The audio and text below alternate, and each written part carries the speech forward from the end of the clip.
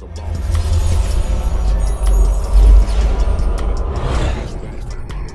fire, we be lit.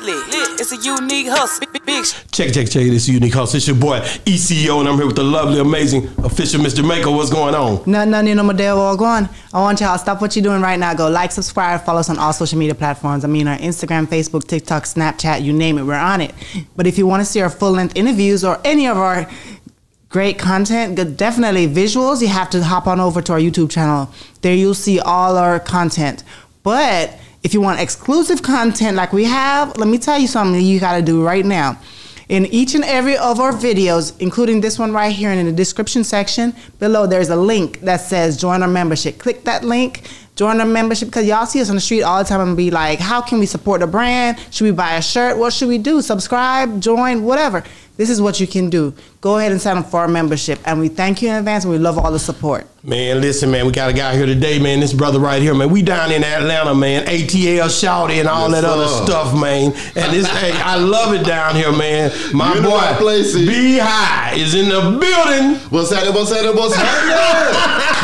to me, man. How y'all doing today? This man, thank you so much for coming on the show, man. When I got the call from E, I knew that was one of them calls I couldn't play with. Wow. I said, you know what? I'm dropping everything. I'm pulling up, and we're going to chop it up in this thing. Man, love it, man. I appreciate you, man, and all the stuff you do. Thank you. The way that you represent the culture, man, is dope. All the people that you bring through there, man, all the stories that people get to hear is just on another level, man. You know God has blessed you with a gift, man. Thank you. But if you watch Boss Talk, you already know it, ladies first, man. That's right. Mr. Mako about to come in. You see, that's the dynamic of Boss Talk 101. Right. I know I ain't for to ask you some of the stuff she for to ask you at all.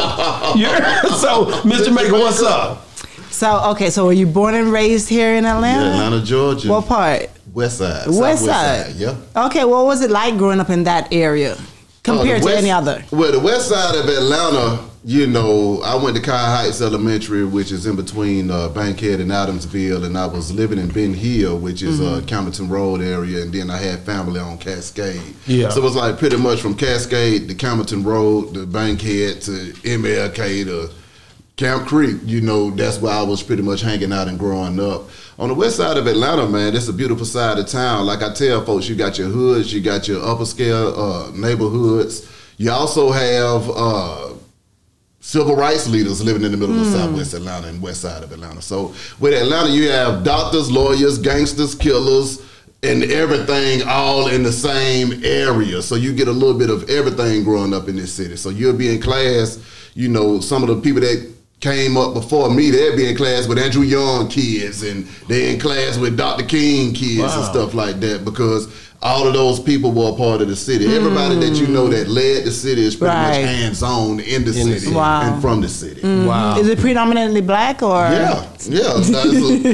When I was growing up, it was almost, from what I saw, was like 99.9% black. So it's like, you know, Southwest, that's where the whole pride comes from, because you're seeing all of these successful people that look just like you, but also came from the same areas that you came from. And then, you know, with this being the home of the civil rights movement as well, you know, we learned all about that through public school. Which is good, though, because a lot of schools, but all of that schools in Texas, they don't teach you about all of that. You knew everybody in the civil rights movement and exactly what they stood for and what it was that they did. You got to remember, you know, you got schools like Frederick Douglass. You know, you got schools like Benjamin E. Mays. That's why I went to high school at.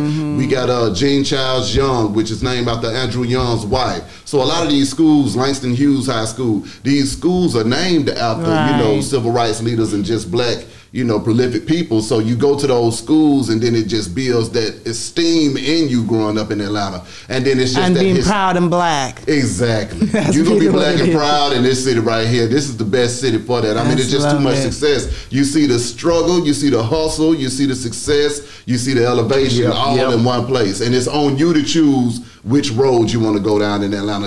It's folks that come straight out of Bankhead Courts or Bowen Homes that are doctors and lawyers right now. That are some of the biggest artists that you ever met, some of the biggest executives that you ever met, and some of the biggest gangsters that you ever met. But how is the crime rate here in LA? Because when we're grown now, when you have kids and when you're looking for somewhere to stay, you're like, first thing you look at is the crime rate is what can my son or my daughter get caught up in? Yeah. Do I have to be like having the reins and making sure that, so what is that like out here? For me, growing up in the city, you grow up in the thick of it. And you realize that, either you choose to get into that or you don't. See, that was one of the good things about Atlanta. You could have 10 boys and 8 of them are gangsters. And the other 2 are saying, no, man, I'm cool with y'all. I grew up with y'all. I played ball with y'all. We listen to the same music. But I'm not going to do the gangster stuff along with you. And the other 8 will respect that. Okay. So if you choose to be a part of that, that's the lifestyle that you're choosing. It doesn't necessarily, grab you now. However, if you're coming out of a poverty-stricken situation, you might find yourself gravitating towards that a lot easier and quicker because you're trying to get some fast money. But for the most part, the crime, it's not that bad. I mean, you ain't gonna get. Well, in the hood is gonna be the hood. Okay, the hood is gonna be the hood. If you're in the hood, somebody gonna be breaking into your car. Right. You see what I'm saying? Because that's just what's going on. Right. But as far as having to worry about getting shot and killed and all that extra stuff, unless you choose that life, you ain't gonna really. Be so you were one of those guys that evidently chose to do stuff the right way. Well. Not early on. Early on, you went to school. You went to college. No, see, that's the thing about it. You're gonna grow up fast too. Oh yeah, so you've seen a lot before that happened. Exactly. Before I even went to college, I already had partners going down the road for life and already in the ground. Even in high school. Yeah, in high school. That was middle school. You see what I'm saying? So you dabbled in the streets. I mean, everybody. If you grow up, and then got caught in the crack era. Exactly. I wasn't in the streets like that, but it's one of those things to where if you growing up in the hood, the same way a basketball are coming to your hand, some drugs are coming to your hand, or guns are coming to your hand, or ideas to do crazy stuff will come across your face every time. So growing up, you might dabble in different things along the way, but after you start to look around and you see folks start to die, or you see folks start going down the road for 20 years, then you say, you know what, this ain't what I want to do. I'm just ready to get out of here. Now, some folks will say, you know what, I'm going to just keep on going down this road and I'm going to see where it takes me.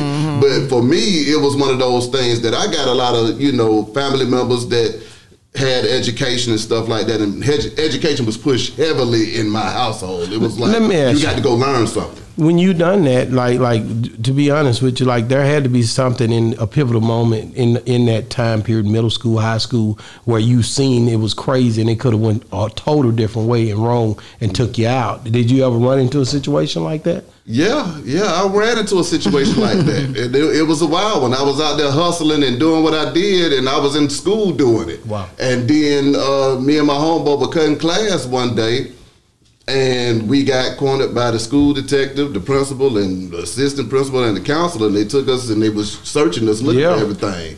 And it just so happened that day I decided not to do nothing. I don't know, it was God. There you go. And I said, you know what, I ain't doing nothing today. I'm just going to go to school and kick it today. Wow. But I still ain't in class. I still want to go to class. But I was like, you know what, I ain't going to do this. And then, when that happened, I realized, hey, man, if I would have got caught up that day, my life might have went in a totally different direction. So it was like, you know what?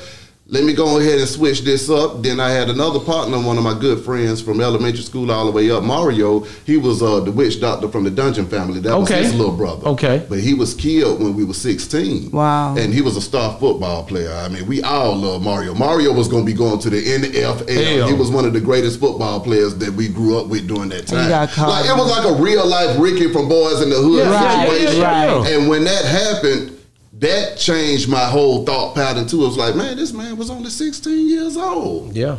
You see what I'm saying? And I'm like, so life can change like this? That. It's really this serious? And then we had other, that was a close friend of mine. But then, you got other associates and partners that that are passing as well. And it starts to turn into a situation to where it's like, you know what, man, it's real out here. We don't need to be, you know, playing out here in these streets. But I know earlier you said, well, you know, in your household, education was what was pushed. Was that pushed by your mom and your dad? So you had both parents in the household growing up? They weren't married, but they were living in the household together. Up until I was about 6, and then they got a divorce. Okay. But they were divorced, but I still saw my dad, and I was living with my mama. Yeah. My daddy, he was an educated man, and he didn't play about no education. He was like, you know what, you're going to go get an education. He wasn't real strict about, you know, what the direction was that I should have chosen or something like that. All he knew was, you go get an education. You're going to complete this. Yeah, you're going to get an education because, see, what people don't understand about an education, it allows you to be able to figure things out that people won't tell you. So growing up in the hood or growing up in different circumstances, you might not have access to the same information that everybody else has. Wow. How do you even the score and make the odds even? You have to go and educate yourself. The only reason Beehive TV was able to do what it was doing was through the education. It wasn't that I just kind of stumbled up on and then it worked like that. I was in radio doing what I did, and you know, I was having more success than the major personalities doing the same thing that I was doing. So with that being said, it was something there that I knew that they didn't know that allowed me to be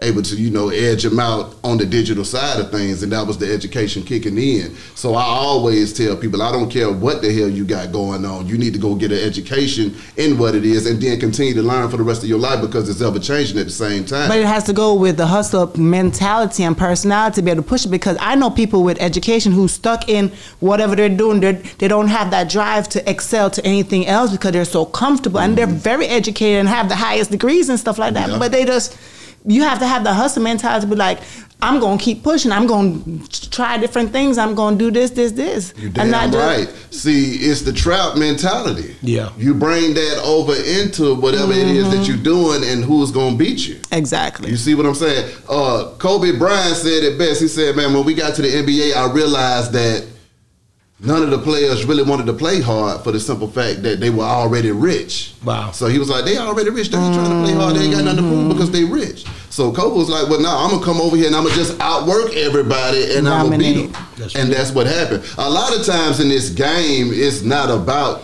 you know, having all of the connections and being the best or the most liked or the most popular and stuff like that. It's about outworking and being there after the most popular, the most liked, and the best quit, leave, or get fired, or give up. As long as you show up after that, guess what? You get to absorb their whole fan base because they ain't gonna last. You got to be able to outlast everybody. That's the difference. At the end of the day, if you got a platform and you trying to grow your platform, eventually you'll be the only platform left. You was teaching as well, right? That's right. So how did you transition from teaching over into radio? Well, see, I did radio first. Oh, you did radio first? I did radio and then you got first, out of it. I did radio and I was teaching at the same time. How did you get into the radio? Well, see, I went to Clark Atlanta University. So when I graduated from Mays High here in Atlanta, I was about to go to college. So I ain't applied to nothing but one school. It was Clark Atlanta University. Like, if I don't get in here, it's going to be looking crazy. So I got in there. But I had a teacher named Miss Dupree back when I was at Mays. She was like, you know what, you'll be great over there at Clark Atlanta because you got the personality. That's a good school, communications. That's what I was into. Because I was telling her that's what I was into doing. Yeah. So I already knew in high school that I wanted to do communications. This wasn't nothing that I just kind of stumbled upon. When I was a senior, I said, if I go to school, I'm going to school for communications. Because I always loved music and radio and stuff like that. So when I went to Clark, I was over there doing my thing, and then one of my classmates, Ryan Moore, he was a classmate in one of my classes, and when we would be in school, you know, I always had good relationships with my teachers and stuff like that, and my classmates, and I'd just be in there just kicking shit every damn day, just having a good time. Yeah. Because I like to have a good time wherever I go. I'm going to have a good time. So Ryan said, hey, man, you need to bring that personality to the radio station. And I said, man, how you gonna get me to the radio station? You in class with me right now, fool. But he was already working as a sales assistant at that time. Hence, the importance of education again, because it puts you around those people. I would have never been around him if I wouldn't have went to school. That's right. Imagine me growing up in Atlanta. I didn't even know where the radio station was at. No. I just heard it on the radio, but I didn't know where it was at. Yeah. So my partner, he said, hey, man, give me your resume. And then I went up there. And when I got up there, I became a volunteer, then I became an intern, and then I finally got hired on as a board operator. After I got hired on as a board op, I was just in that thing working it on out and learning the game as I went. And see, for me, when I came in off the sweat of my own brow. So I didn't have no industry connection saying that he the one or we gonna rock with him and we gonna rock, he's gonna be, the next in line. So for me, I kind of had to play the background and buck the system and just keep on trying until I finally got on the air, which was overnights. And I was overnight. And how long did it take you to get from first step in the door till that? Okay, I probably got hired that was that. I got the volunteership probably junior year of college. Okay. So that's 2 years in college. Then I got hired fresh out of college.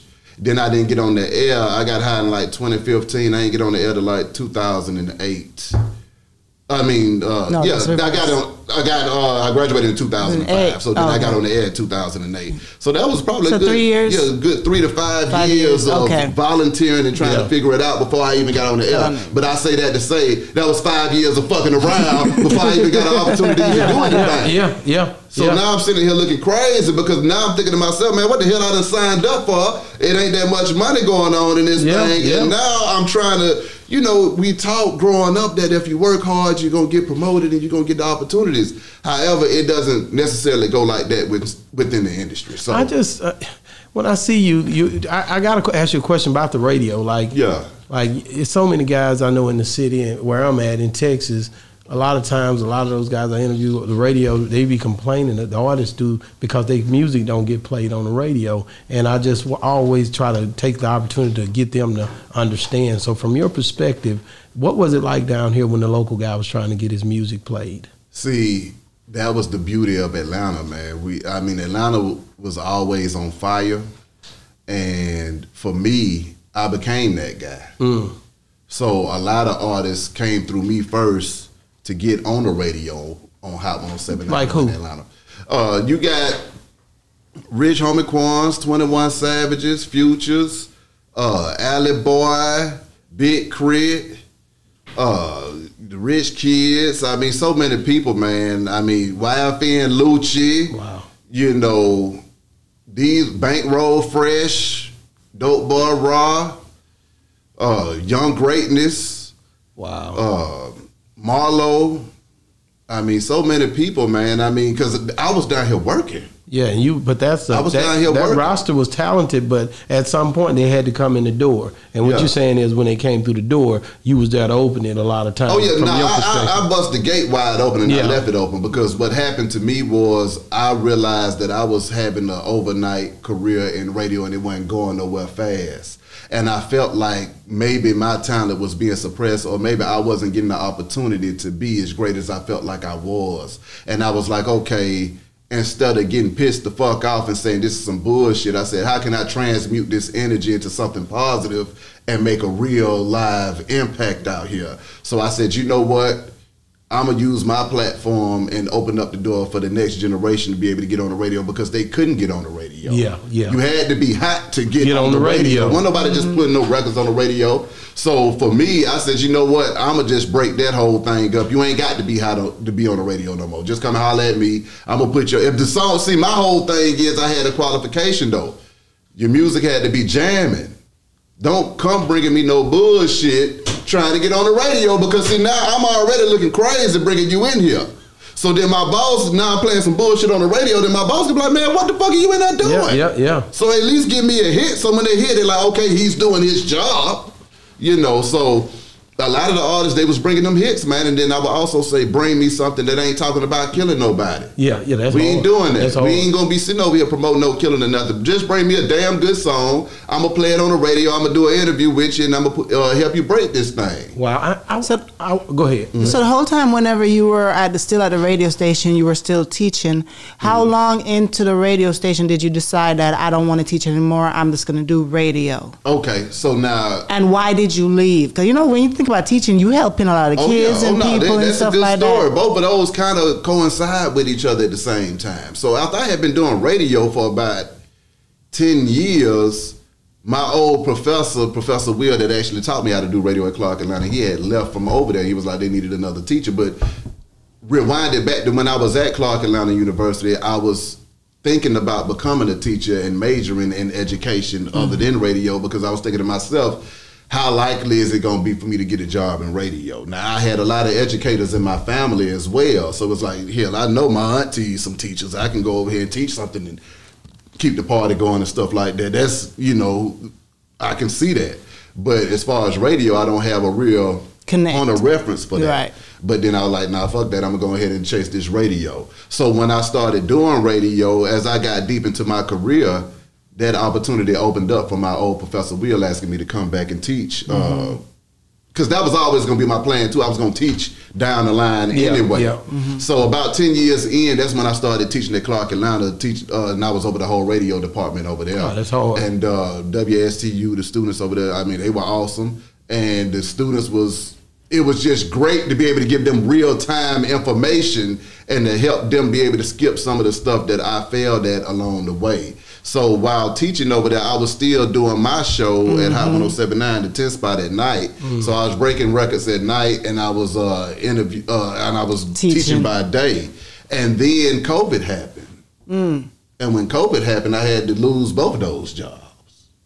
And that's what. But teaching, you would think you could still go online and teach, because everything became virtual at COVID for teachers. Well, it was online, but it was still the mandates. It was the mandates that came across. Yeah, you know, when they put out the mandates. Yeah, well, you have to, you know, and see, I don't know what was going on with the companies. If their situations might have been affected during that time by not, you know, implementing the mandates and stuff like that. But all of those situations came down from corporate. It wasn't never a situation where, oh, you out of here, you got to go. It was like, hey, man, you going to go get the jab or not? Yeah, you going to get the shot. Or exactly. I know what it was. Exactly. I've seen that. I think, you know, the one thing I can say, I was in my mind thinking, and I don't know why I thought this way.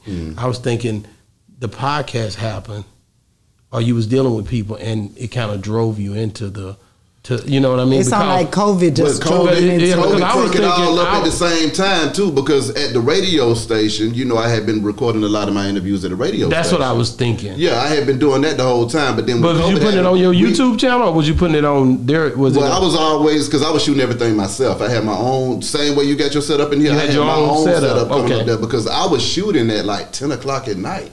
Oh, so it was like nobody was even there to even shoot or do my stuff for me anyway while I was there. So I was like, let me go ahead. I knew in order for me to be successful and do what I needed to do, I was going to have to take matters into my own hands and invest into my own career. You didn't have to depend on nobody else but you. Exactly. But also, you got to think about it. So you have a job as a radio personality, and the resources that I needed to go where my vision was taking me as a personality, I knew I needed to put my own money into it. So a lot of the times when I was interviewing folks, I'm paying the cameraman and I'm paying folks to edit everything up myself so I can put this content out here because I'm believing in what it is that I was doing. And you was landing it on YouTube. Yeah. But was there that conflict, though, with the radio station and then you doing your own thing at their radio station? Well, with it being a social media, it was just like any other social media. So it's like if you're on Instagram and you take a picture of yourself at a radio station on Instagram, then it's a social media. So it's like with your social medias, you can't really control anybody's social media. You can control, you know, flat out business being handled, but as far as social media is concerned, a lot of times. No, because I was thinking, because you had a show on the radio station for them, right? Oh, yeah. And then you're having your own show for yourself. Exactly. So to me, I'm like, it's the same thing, but you're doing it for, so that's where I'm thinking the conflict would go. It's not like you're just taking a picture and putting it on social media, but you're doing the same thing you're doing on the show for them, you're doing it also for yourself. But it's late night. If you have an employee, but you're using their spot. If you have an employee that's working for you and they don't have the resources to execute the job, well, really, you're not even paying them to do that job. You're paying them to do a specific job. Right. But they decide to go over and beyond for themselves and the company to market and promote what's going on. I don't think you're going to stop them from doing that. I tell people all the time because of the world that we live in today, a lot of the radio personalities is personal friends of mine. And I'll be like, bro, there's no reason why you shouldn't have a brand. And I don't know if I don't know what stops them. I don't know. That same thing you're doing, I have spoke to different guys and be like, man, it's a world out here. It's a world out here that basically you got to think about that's pretty much open and access for you on social media and on these platforms where you can have content and be successful and still do that. But I don't know how hard that is. You got to have it in you, bro. Well, for me, what happened was when COVID hit, the radio station, we couldn't bring guests into the station no more. So that's when I had to create High Top Media. Okay, got it. So it was like, okay, COVID is here, so now it's time for me I have to keep this party going. So that's when I went and purchased my situation where I'm at. Well, I've been shooting for the last 4 years. So then now I'm working, doing my own business.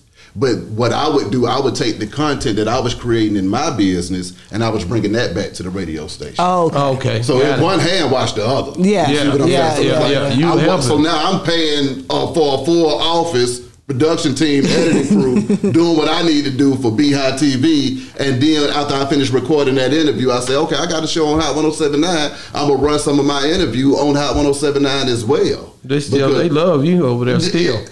I love them. It was the greatest job of all time. That's what I'm saying. It was the greatest job of all time. If it wasn't for COVID, well, you know, I battle between both of them. Being a professor, I love that probably a little bit more than radio because I love to talk and teach at the same time. Right, and you're helping people. Exactly, and you're helping folks, and you get to see folks discover shit about themselves that they didn't even know they had in them, or you get a chance to give a nigga some direction that they didn't even know that they needed, and then when they implement it, they like, hey man, I didn't even know that it worked like this, appreciate you, I'm off to the races. Yeah. So being at Hot 107.9 and growing up in there, man, I had the time of my damn life working over there with some of the best people that you will ever come across in radio. I was in there with legends, some of the folks that just really put it down for the town. So I was able to absorb all of the information that they was giving me along the way and then implement the education that I had been getting as well. Because after I finished at Clark, I went and got another degree in strategic communication from Troy and a full sail degree for creative writing and stuff like that. And all of that information I implement into the YouTube right now to this day. It was not a case of when you got some education and you couldn't apply this shit. It was like, no, we're going to apply this stuff in real time and we're going to show folks how to do this thing and share the information where we could. And then I take that same information and I was teaching that at the school at the same time too, so that the kids could get their stuff up and running and go out there and crank it up at the same time. But the whole thing is about finding ways to create pathways for yourself and others that ain't hurting nobody. Man. Okay, you see what I'm saying? I wasn't trying to hurt nobody. I was just trying to make it do what it was supposed to do in a seamless way when using the path of least resistance. Right. I want to talk about the podcast, man. Like, man, like I said, you do a great job. Thank you. I mean, the things that got me in tune with you was Pimpin' Ken, was Bun B, and KLC. Yeah, that's my boy, man. Yeah. Like I rock with them. That's the three trifectas right there. That's right. Get a nigga on over there. You know, I'm ignore this nigga. Then I can't ignore this nigga. All right, huh? Exactly. Just showing you how when you go in. But I just love the fact, and then like I said, Kountry Black, that nigga cried. Yeah. I ain't never seen nobody get that sentimental on there. I was like, man, how did you end up? And that's an interview that sticks out to me, like to keep your composure and to keep that going. I know you didn't see it coming out like that. How did you keep and maintain your position? Well, I felt this pain. Wow. That was just the bottom line. I felt this pain. Now, hell, I wanted to cry with the nigga. You see what I'm saying? Like, no, man, I feel your pain. Yeah, my eye might have got a little twitch. Yeah, you might have got one or two eyes. You see what I'm saying? So it's like, Herb, and then for the camera get back on me. You see what I'm saying? Yeah. Now, I felt this pain because, I mean, you come up with somebody, you grow up with somebody like that, it hurts when they pass, And then, to compound that with the loss of his daughter and everything else at the same time, and just the pain from life in general is enough to make you, go there at that time. So, Crunchy, and then Crunchy know I'm family, man. So, I got love for Crunchy. He got love for me, man. And he knows that I'm not there to, exploit him in any kind of way or nothing like that. He know that I genuinely give a damn about what's going on. And when that happened, I mean, I just felt this pain. That was the main thing with that. It was like, you know what, let them get it out and let them talk about it. Because at the end of the day, hell, niggas get together all the time and folks cut a fool. You see what I'm saying? Whether we screaming, yelling, acting a fool, it just so happened that the camera was on that day. You see what I'm saying? You gotta sit right there, let somebody cut up, and then you come back in with what you got to say to keep them going. Well, and another thing, like I said, that was one of the ones that stuck out. that wicked guy over there with you. Yes, sir. You're always arguing and talking crazy and saying some stuff that I be getting upset about. The 8 Ball and UGK. Don't play with UGK. I'm real crazy about this stuff. But I love the chemistry because it seems as if you know, y'all are well balanced. You know what I mean? Y'all rock out together in a way to where it makes sense. You know what I mean? But and then y'all captured subjects that's happening. I be watching all that. I be loving the fact that, you know, you get, I look at yours and I be like, dang, okay, he went in on that. Or stuff that, you know, so you got, how did you and Wicked get so cool? Okay, see, Wick, he was one of the artists. So when I was at Hot 107.9, okay, not only was I breaking new artists, but I was also bringing the artists that I grew up listening to the radio station as well. Because how it used to happen at the radio back during that time, it was one of those things to where if you weren't hot, then you had to go to hell. And that's just what it was. You have your 3-4 year run, and then after that, nobody want to hear from your ass again. And that's just how hip hop was going at that time. So for me coming into the game, I saw that and I was like, nah, that ain't gonna work. Hell, these folks still got the same fan base. Just because their song ain't playing on the radio don't mean they ain't still hot. That's real. Right. You see what I'm saying? They still got a story to tell. That's real. And they got a fan base. They got a fan base as and well. they got a fan base. So Wick was one of those folks, you know, Ghetto Mafia, I bring them in there, you know, we'll go into that straight from the deck and stuff like that. And as well as Turk too. And I seen Turk on there a lot. Yeah. Now Turk, another one of my podcast partners. So with Wick, he when it was during COVID and I was getting ready to get that office. So that's when the game changed from the podcast. And this is when I realized that, okay, if I'm gonna make this a business now, I have to make sure that I can always create content. Okay? So you're gonna have to have some podcast partners, okay, that you fucking with on a regular basis that you could talk to and create content with. And you're also gonna have to have some topics to be able to talk about. That's right. And, you know, argue on the show just to have a damn show going on at the same time too. So that's when my main concept then became hip hop debates. So what I wanted to do and bring to the game was that no longer would you have to just sit there and interview somebody to have content. We could talk about the culture and debate the culture, whether it's old, past, present, or future, and we could have, inspiring conversation doing that. So with Wick, we started debating 8 Ball and MJG. I know. And UGK. That's that was problem. one of our first debates. I know, that's a problem. With me, that becomes an issue real fast. And I love 8 Ball. I love 8 Ball. I don't get it twisted. Oh, yeah. Now, I'm a big, it's going to be hard to get around 8 Ball and MJG and them beats and they produce and all that. Right. But there's a difference. You know what I'm saying? I know I'm from Texas. So you from Atlanta, so you can really, they Memphis, but they, you know, Tony Draper they was in Texas, they was in Houston, you know, so that was a lot of influence. That's all I'm saying. Don't give my guys the edge. The influence is something in itself. I mean, 8 Ball and MJG, UGK, Outkast, 3-6 Mafia, and Goodie Mobb. Those are my groups from that time. That's hard. Those are my groups from that time, and we can argue about them however you want to do it. But you said, now go back, you said 8 Ball MJG. And 8 Ball MJG had a problem with Mr. Mike when he was there, but that nigga was serious. I'm just gonna go and tell you right now. You can say that. You can say whatever, but I go get the tapes. You can go get the CDs and the tapes, nigga. And I'm gonna promise you, you're not gonna ignore Mr. Mike in South Circle. That's right. But Mr. Mike himself, that tonality and all that he was doing in the mix to that, I agree. You can't leave him out. Come on. And then when I went and interviewed, it was like, I can't leave you out, bro. I love you, bro, because of your voice and the way your tone is and the way you was delivering those rhymes. Nobody wasn't doing it like him during that time. Believe me. How you gonna be pinnacle in the midst of 8 Ball and MJG? I mean, Big Mike. Yeah. Big Mike. That's an argument right there, man. He gonna jam with UGK and 8 Ball and MJG. Man, what you talking? Big Mike is another bad Mike in this thing. Man, let me tell you something. I always compare that something serious to back when you got to realize that was the 90s, early 90s. Chronic came out. And I say, you niggas don't talk about something serious, and I got a problem with that. You can't not talk about something serious. Because I had both of them in the car. In that Monte Carlo. Or that Cutlass. With the 305. I had all that going on. And I might pick the chronic, or I might pick something serious. Come on. Am I right? Exactly. But you don't hear that. You don't hear that kind of talk. From the East and the West Coast, I don't think they seen it the way we seen it.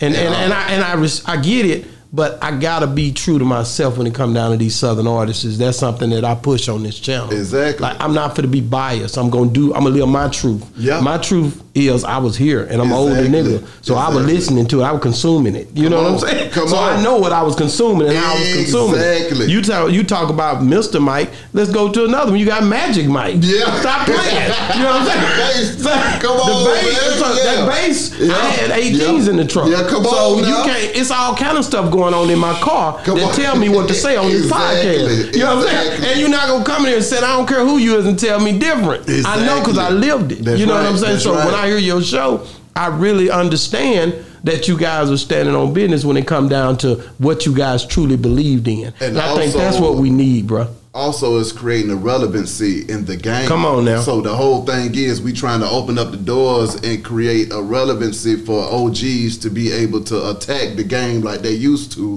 instead of being booted out the game and having to sit on the sidelines and watch the young folks have the time of their life. We said no, because see, this was the thing for me, E. When I was at Hot 107.9, one of the things that I did know was that I was a young man at the time, and I knew that I was growing up inside that station. Yeah. And I was looking forward towards my future in radio or just in the industry in general. And what I saw was that, damn, after I turned a certain age, they gonna try to boot me out the game and start saying, I'm old, I can't do this, I can't do that. So I said, before I hit that certain age, let me make it cool to be old. Yeah. So that when I hit that age, I could just ride right on into it, and don't nobody even realize nothing had changed. I done made the bed for myself to be able to be 40 years old talking about hip hop and making money off of it. You see what I'm saying? And that's what my mind was at. I was like, man, I got to create the place for me to be able to thrive in the future, because I want to be able to continue to do this forever. I don't want to have to go home at a certain age and they say I done aged out the demographic. No, it's a bunch of content out here that needs to be discussed. It's a lot of people out here that need to be saluted. It's a lot of stuff that needs to be covered and talked about and discussed at the same time. So it was like, you know what?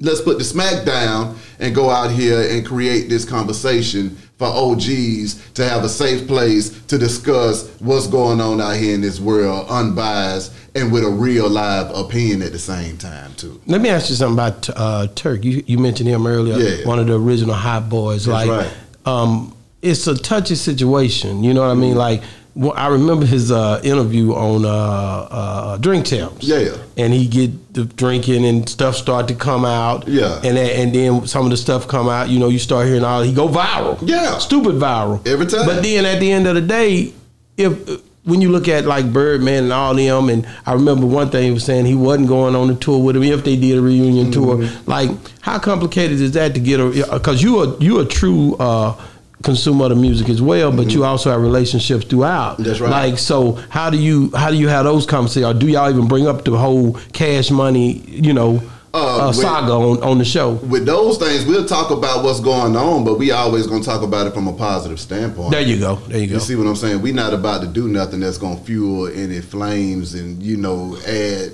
some BS to the game. We're going to try to do it to clean it up, to make it a better situation for everybody, and to keep it on the up and up. We don't say nothing that, you know, somebody will go home and feel some type of way about. Yeah. It's more so, you know what, we're going to get clarity in any situation, but other than that, you know, we just having a good time and talking about different things, but we don't never really get into the depths of, because I don't even, it ain't my business.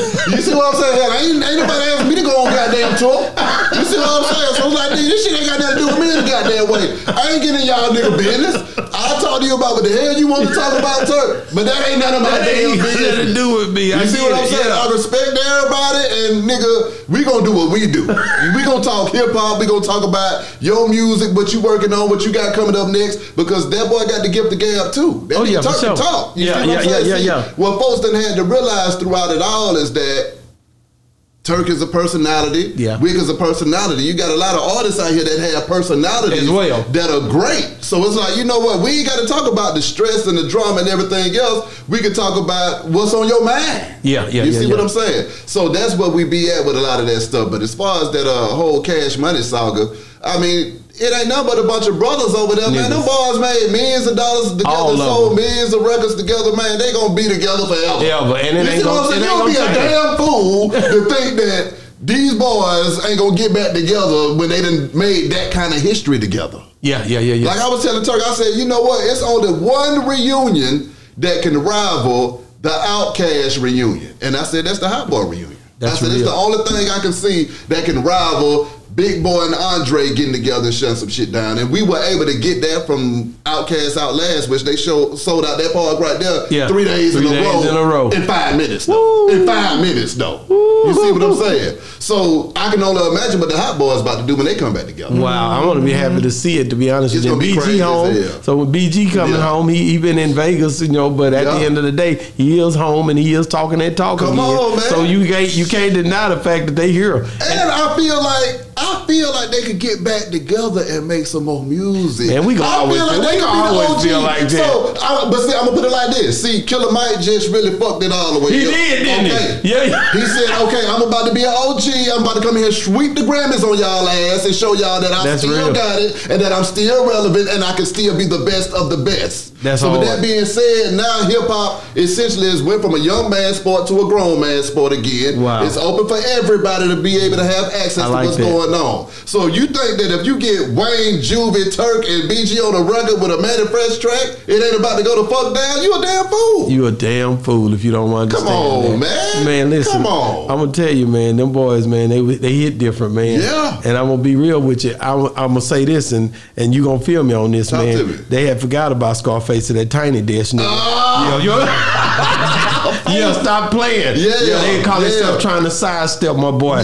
But that little old Tiny just told him, nah, nigga, y'all can't leave this nigga. Exactly. Scarface is one of those ones, man, and that's the whole thing. What people got to understand, like even right now though with hip hop, this conversation has to be had as well because we lost a whole generation. That whole 2010 generation that came up that was supposed to be carrying the mantle right now, a lot of them went to jail or flat out passed away. And I'm talking about when I go through my catalog of people I didn't interview, I might need a third hand to count all of the people that are no longer here with us. That's right. See what I'm saying? So in order to keep the culture alive, the OGs have to take back the mantle and continue to create this thing called hip hop and show the young folks how to be able to coexist in this thing and continue to keep the culture going and keep the money flowing at the same time. And that's another one of the things that we got to do. It's got to be all hands on deck with folks really coming in and working together. But Mike just showed that OGs are still viable out here in the marketplace. They can sell records, they can do numbers, they can sell out concerts, and they can also make some of the best music that you're going to hear this year. And it was gangster. He got arrested in the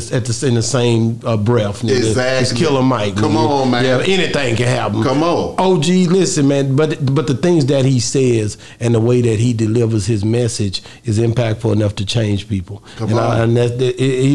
Within the music, to be honest with you. So that's what's dope about Killer Mike, to be honest with you. And it goes back to that Atlanta stuff I was talking about earlier. Killer Mike and Shawty Low went to the same high school. Really? From the same areas. You see what I'm saying? So this is what you got. The same kind of people. You got all kinds of people coming out of this one area, but they all understand each other extremely well because they came up from the sandbox together. Wow. You know Bun B and y'all think y'all slick, but y'all not. You niggas, cause y'all think y'all professors, y'all come out doing goddamn interview. Man. They get together and I'm looking at them like these niggas think they smart. They professing it up over there. I didn't realize until you came here now that you teaching like this. I'm running wild cause I'm saying I can't get no liberty. How come he don't come hang out with me? He over there 2, 3, 4, 5 times.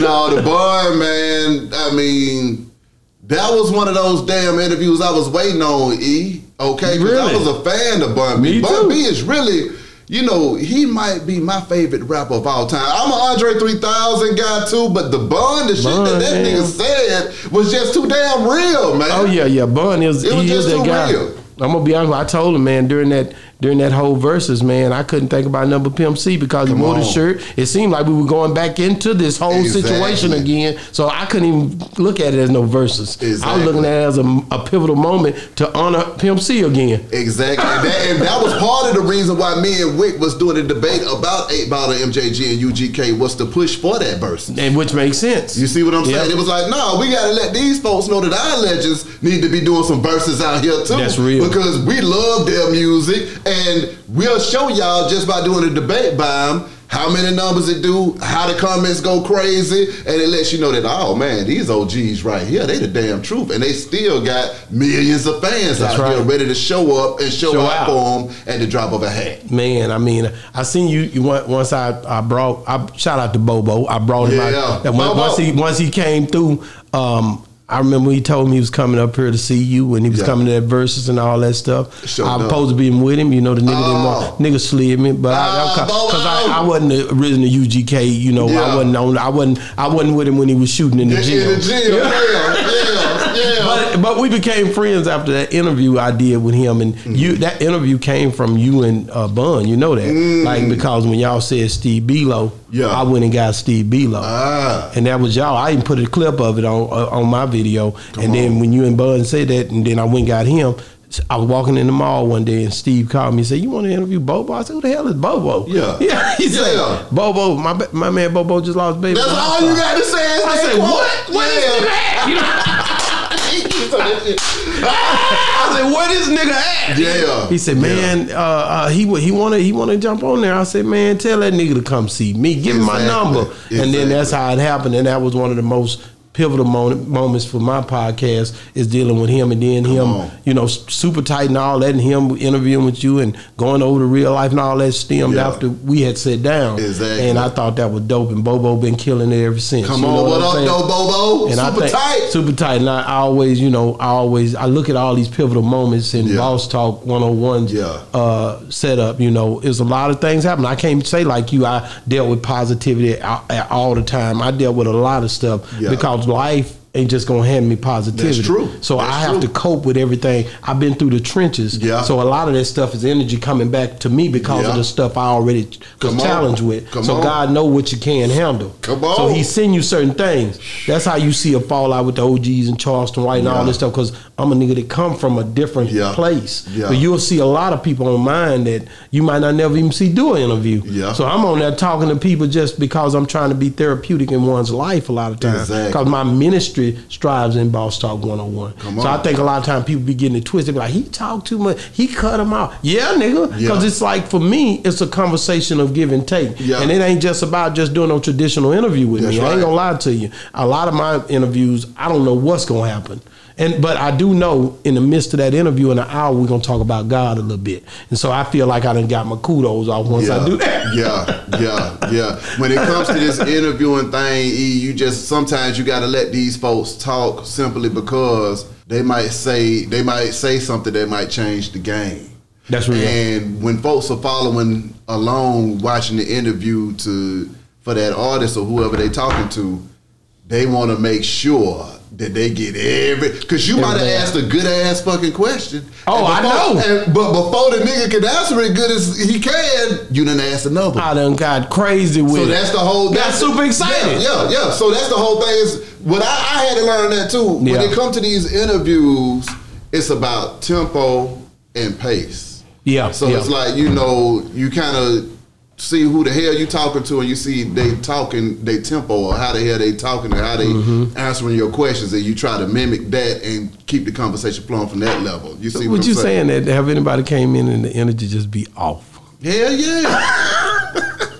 I had a nigga come to my place one time. He was mad as hell, and I was like, "Why is this nigga mad as hell?" What did you do? Nobody did nothing to him. He just walked in the room mad as hell. No, but how did you conduct that interview? Well, okay, I had this happen twice actually. The first time, but I had a few questions lined up. I had my list of questions that I'm gonna ask, and then whatever I'm gonna probe you with. So the nigga came in there angry as hell. I had went through my list of questions. By the time I got to the last one, the nigga had opened up. But then that's the way it be. I'm like, nigga, I'm at the last question. Now you ain't got enough to answer, angry ass. Then the other nigga, he came in mad and said, "Oh, but I just ignored that shit and said, nigga, we about to talk, nigga. I don't give a damn." And he opened up about 5 minutes into it or whatever. But sometimes, you know, folks be having real life stuff going on when they walk in the room. That's right. You see what I'm saying? So I don't never take it personally. No. Because, I mean, somebody might have just really pissed them the hell off or they walked off in that thing. Yeah. Or whenever you ask them the questions, they just so short with it, they just answer it like this. Exactly. And you're like... They do that sometimes too. Yeah, but see, everybody ain't a personality. Right. You see what I'm saying? Every person that you interview ain't a personality, so they might not have that much to say. They might be a man or a woman, a few words. Yeah. And that's just what it is. So how do you deal with that when the interviewer is not doing what you would want them to do? Do you try to, how do you compliment that? Normally, I can break somebody out of their bullshit by just continuing the conversation if they ain't really trying to talk. Yeah. But to be honest with you, the way I feel now, nigga, you come here with that bullshit, you get the hell on, nigga. I ain't got time for this shit. I ain't asked you to come to this motherfucker, nigga. Go on, nigga. I ain't got time for it. You ain't about to come in here and be on some bullshit with me, nigga. I ain't got time for that shit. Or do you have the ones who are stuck up? No, I don't really get that too tough. I ain't had nobody that was... Or prima donna? No, I don't get a lot of divas coming in. I don't get that.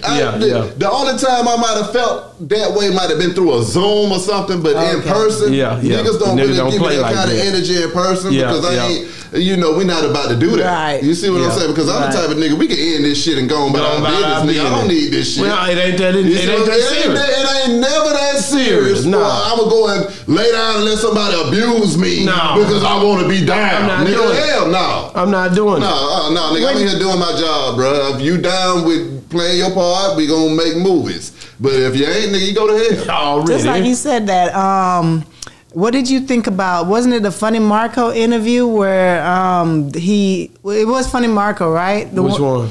Well, G Herbo? Oh yeah, that was a crazy interview. Remember that interview? How did you feel being a podcaster and seeing that? Go ahead. Well, they said that it was fake. That's what I said. I was about to say that. So a lot of times, Funny Marco play games on that internet. Yeah, they said it was fake. Hey. But at first, when you saw it, you didn't know. So what was your views? I don't buy it. I don't buy nothing out here. That internet. I don't buy nothing out here. I don't buy nothing out here, nigga. I got to see it 10 times. I'm gonna let it ride. I got to see. I need 10 sources. We got to triangulate this thing before I come with a conclusion or open up my mouth on anything that's going on. So when I saw that, I was like, nah, that can't be real. Because at the end of the day, if you're carrying on like that, it's going to be more of that going on. And you just sitting down and taking your ass whooped at every damn podcast. We ain't doing that shit. Yeah, and you'll see that activity build up within those individuals as well that's doing interviews. You'd have heard talk about them. I won't say names, but there's certain people I know that I would never interview because of stuff they already been doing. Mm-hmm. I ain't even met them. But I know I don't want to be there in that energy because I know I've seen them do things that's not really something I want to deal with because we're going to tear these cameras up. Exactly. You know what I'm saying? But sometimes, like I tell him, because that's the whole thing, man. You can't be just trying folks and folks trying to show you some love, man. You got to see the other side. That's right. Now you done seen the other side, and now everybody looking crazy. Now we all looking crazy. But sometimes, do you not notice that sometimes they do certain things on some people's platform, but when they come around you, they're not so hyper and so everything because it just depends on how you conduct the interview. Well, I'm going to just be real. Some folks already have relationships with different people, so they happy to see the person that they talk to. You see what I'm saying? Some folks are fans of the people that they are interviewing with, so they're going to have a great conversation with them. Some folks is like, I'm just here because my manager told me to come in here. Nigga, I didn't want to talk to your ass. Yeah. So, nigga, I can't get mad at them folks either. Nigga, if you just doing your job, we gonna help you do your job. You going about your damn business. Right. You see what I'm saying? But I don't get mad at nobody. You come on Boss Talk and you in here having the time of your day. I'm like, hey, Mitchell, man, y'all niggas crazy. That's the time I got shot 20 times. I don't want that. And then you come on my show like, yeah, nigga. Nah, I ain't gonna care. I ain't gonna care. I'm gonna let you live. It just means that he or she got a better relationship than they got with me. That's just real. What it is. I can't make nobody love me, and I don't give a damn if you do or you don't. You don't, man. I want to ask you about those. You got a platform. You getting all these views. People looking at you. When it comes down to the political, different people who's running into politics, have they reached out to you, try to get you to you kind of endorse them. Have anybody showed up trying to take pictures and stuff with you? We had an incident. I'm not gonna say when, but a nigga showed up and started taking pictures with us, following us around, trying to campaign through us. Yeah. You know what I'm saying? You know, 2024 gonna be my year, man. Let's do this. Yeah. Like, how do you handle that? Or have you had those incidents where people try to push the political, engagement through you? Well, I don't blame anybody as long as they try to push something positive. You see what I'm saying? If they ain't trying to use and abuse the people, as long as you're trying to put something positive, I'll be there to support it every time. You see what I'm saying? Let me see, my girl Angela Stanton, she's working on the Robert F. Kennedy Jr. campaign. So she done got a bunch of trio folks together to have conversations with him about the community and what's going on out here. Me and Turk, we pulled up on him. A drummer boy, Rick, he was in the building as well. We all had a luncheon downtown at a high-rise job was in there. And I mean, we just told him about what we thought about what was going on in the country, in Atlanta, the things that we need to see change and the things that we would like for him to do as far as moving the culture forward and helping us out. And he was all ears. I mean, it was a great conversation. I mean, it wasn't a flat out endorsement, but we went over there to have a conversation with somebody. See, that's the other part too. You ain't got to endorse everybody, but you do need to talk to everybody. That's right. That's real. It don't matter who the fuck in the office. You can't just say, okay, so-and-so in the office, we ain't going to talk to them and we need this over here in our community. If they got the ability to be able to push something into your community to make it better, then you need to be able to let your voice be heard so you can articulate what it is that needs to be going on in the community and getting those resources to the kids, the women, the men, and the businesses in the community. But what I don't like about the politics is that when you sit down and you voice all of that, but when you months later on or even a year later on, nothing happens. Well, that's when you got to put the people to the fire. You have to show up. You got to continue to campaign. We have to campaign our issues the same way that everybody else campaigns their issues. And then also, you got lobbyists out here. We need lobbyists that really move the money around for our community and our businesses and our agendas and stuff like that too. We can't just be saying what we're going to do. We got to put some money up too. But one thing about it, I can say when I first asked that question, your picture, your being in that building, you having that person on your show, a lot of people that follow you just because of the conversations and the places you go are going to look at that person and think, man, Beehive like them, they must not be bad people. Yeah. So that's the part what I was talking about. Like when you start being around, they're gonna think they think you endorse them, you know even although you didn't say it. Because of your work ethic. Your picture that you take with these people that are in those positions can take them a long ways. And they know that too. That's why that's why I brought it up. You know what I'm saying? Exactly. Because your power is in your brand, and people look at you and they're like, I get around that nigga, I'm gonna get about 30 more votes.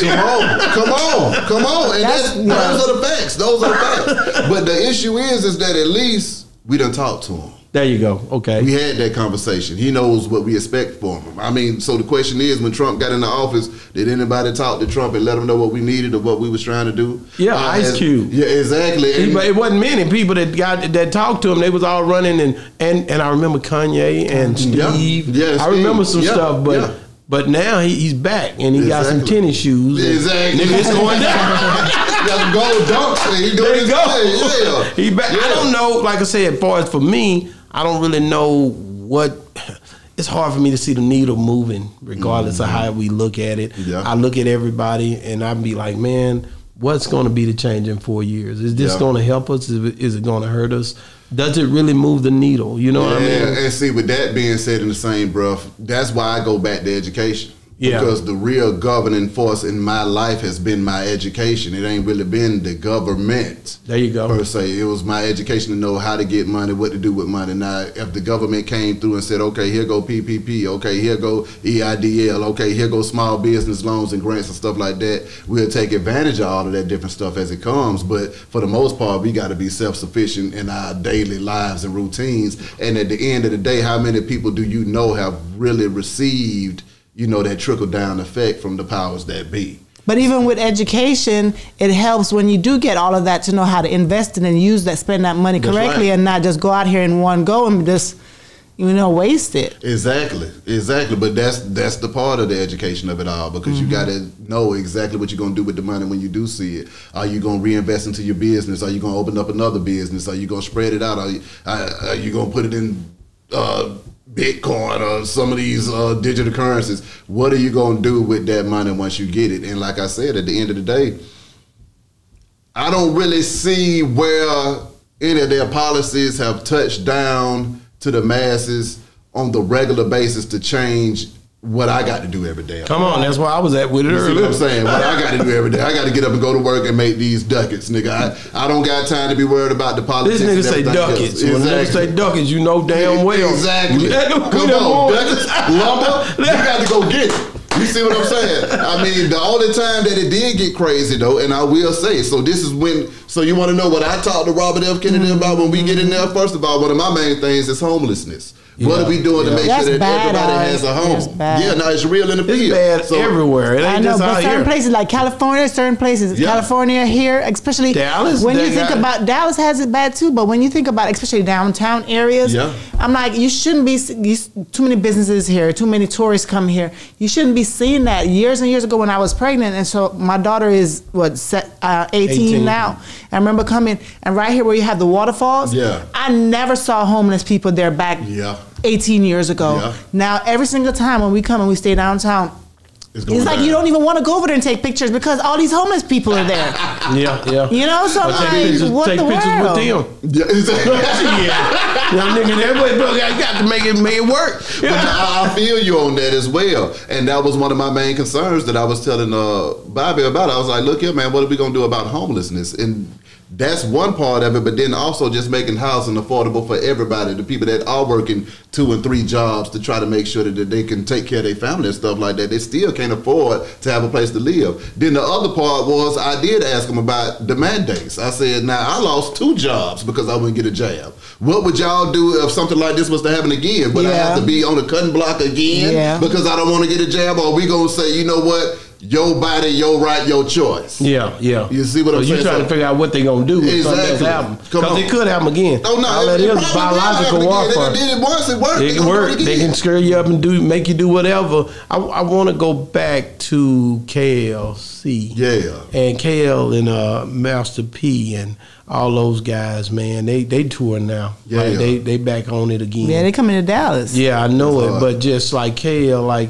And it was Moby Dick. He just left the show a while back. I enjoy him, man. Man, like their movement and what it meant to you being in the South and seeing them come up like they did.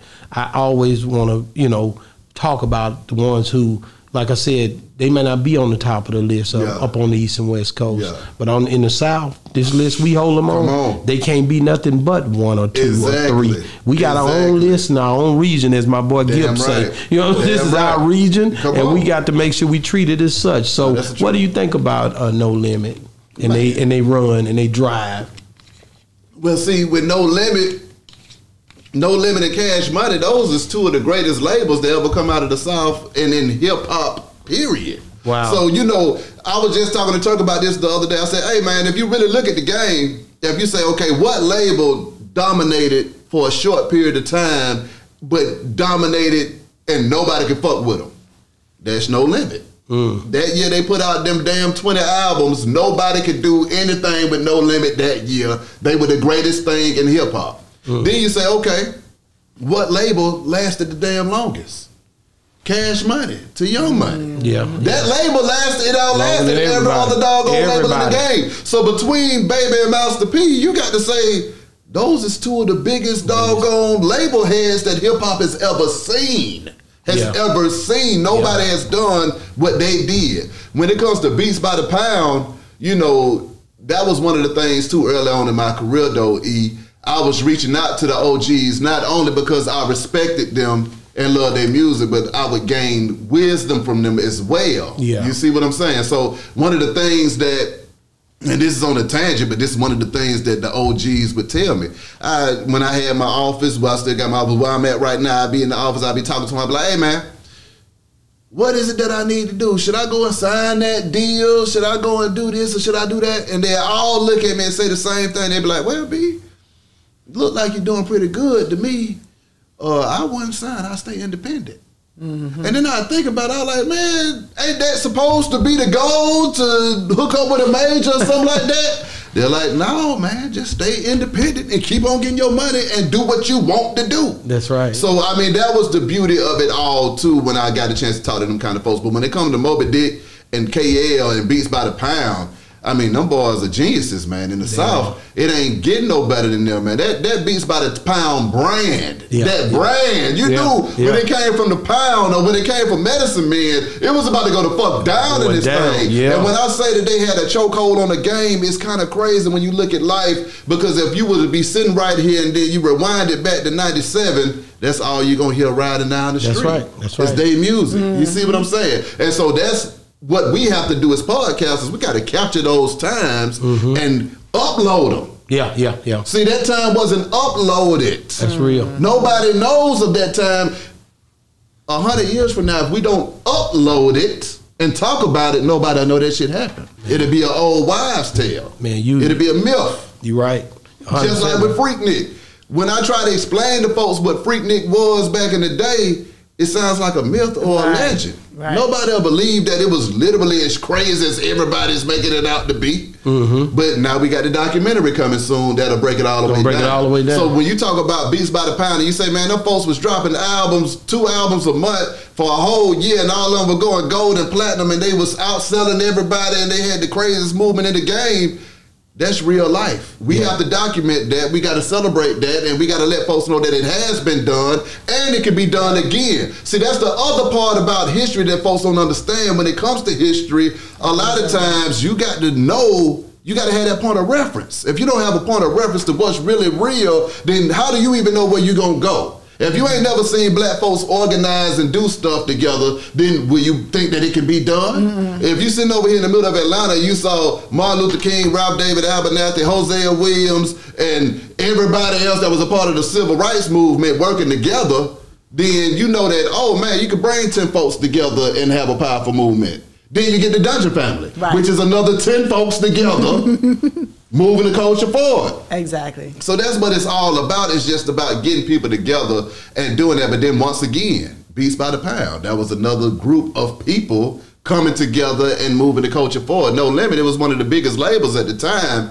And I mean, you know, they did their damn thing. You didn't get no better than No Limit. I was a big ass No Limit fan, Cash Money fan. I mean, everything in the South, I loved it all. Yeah. So when it comes to, so you never wanted to rap at all? Because I feel like every black kid wanted to rap at one time or the other. I ain't gonna lie to you, I could. Yeah, and I was damn good. No, I'm saying I really freestyle. I didn't really just. I was in the car with mine. Oh yeah, no, I was at the lunch. You was at the studio. I was at the lunch tables in school, rapping my ass off. You was on it. Oh yeah, no, it's for those floating around. So why you didn't try to pursue it? I didn't have no money and I didn't have no network. And that was part of the reason why I created the platform that I created, because I remember thinking to myself, if I would have had me back then, I would have been on the goddamn radio. So I said, you know what, let me be what I wished I was for the next generation coming up.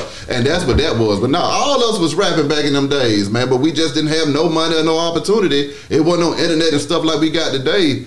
And I just took that same hunger and I applied it to my radio career and said, you know what, I'm going to be for these kids what I didn't have for myself. So when you look at, though, podcasting versus radio, because you've been in both. What are the advantages and disadvantages of each? Well, and which one you like better? Of course, you're still in podcasting now, but you know. But now, personally, I'm gonna say they're the same. What it does for the culture. Yeah, I'm gonna say they're the same thing. Wow. Podcasting and radio is the same thing. Cause see, guess what, Boss Talk? Y'all are syndicated.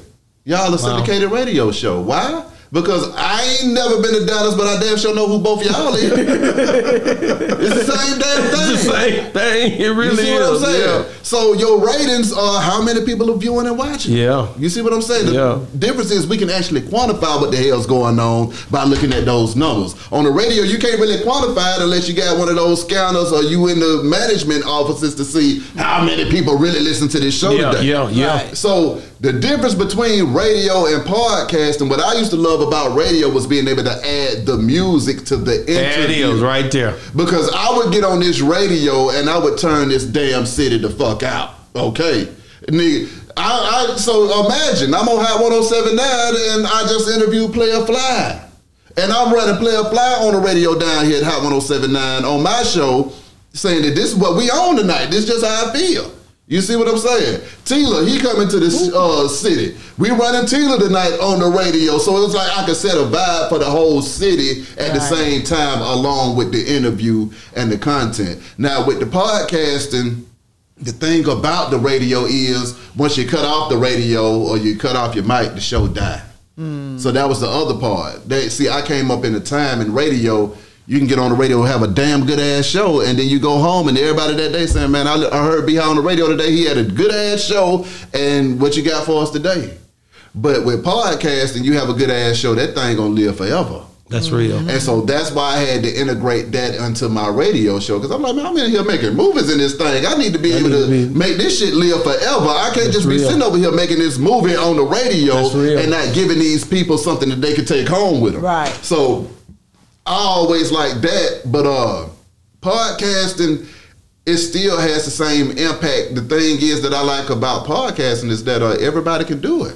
Man, everybody. You see what I'm saying? Everybody can do it. I used to tell my students, I laugh because I was talking to one of my students the other day, and he was like, Professor Hightower used to tell us all the time it was going to be more podcasters than rappers. And we'd be sitting in that class looking at you crazy as hell. But I knew this shit about 10 years ago. I said, man, once I started cranking this shit up, I said, oh, everybody's going to do this.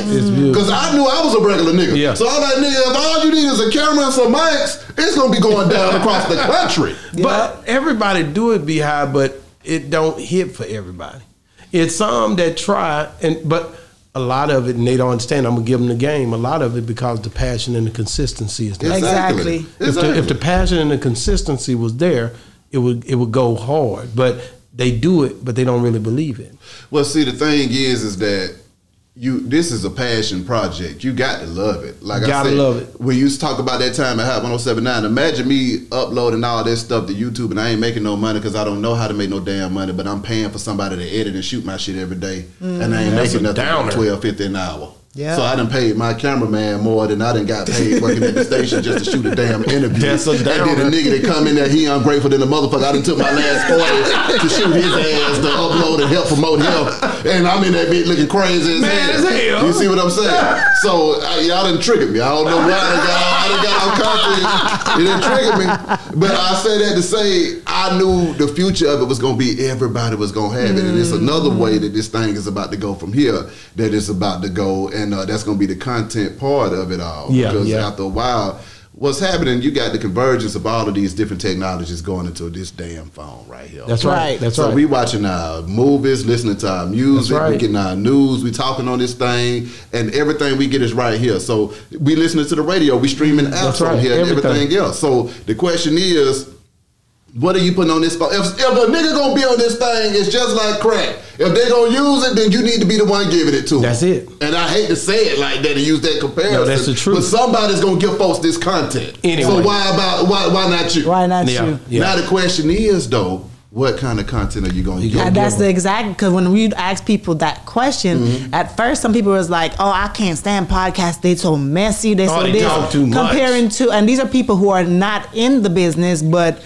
are the consumer of the business. And the difference is that it would say with the radio, because the radio, you can't say certain things on the radio. Yep. You can't just come out and ask certain questions. Yep. They already know, like when celebrities and stuff come on the radio, they're going to get generic questions, see, so to say. That's because the personality ain't working. So the whole thing is, you got people like Wendy Williams. She wasn't doing that. She was in there laying a smackdown. Charlamagne put his damn life on the line for the game. Okay, Exactly. He was in there laying the smack. Can I get a drop? You see what I'm saying? Can I get a drop, bro? You see what I'm saying? Nigga, you better not say the wrong thing. Come on, man. This man done put his life on the line for radio to entertain folks. Yeah. Literally. Yeah. He was a big. So that's what separates the good from the great. How far are you willing to go to get your message and your point across? So you got those kind of people that put it down, and then everybody else, it becomes a job. See, what people don't know about radio is, when you do an interview at a radio station, that's a work day. Yeah. That means I had to come to work today. If I ain't got no interview, that means I'm only working 5 minutes an hour. Yeah. What's happening? It's your boy B High Nigga tonight. We at the club. That's right. That's right. See you back in a minute with Smoke 21-7. That was me working for that quick little second right there. You see what I'm saying? So with that being said, radio, a lot of people don't feel like working. You see what I'm saying? You have to really be able to work. So that's what allowed my brand to grow, because wasn't nobody trying to work and do the work that I was doing. I was trying to interview people. I was trying to document history. I was trying to get my story out there, get other people's story out there, and create a mood and a vibe and an atmosphere in this city to where more people could thrive too. Because I'm more of an inclusive person. I'm not exclusive at all. I don't do the exclusivity shit. I do the inclusive shit. Yeah.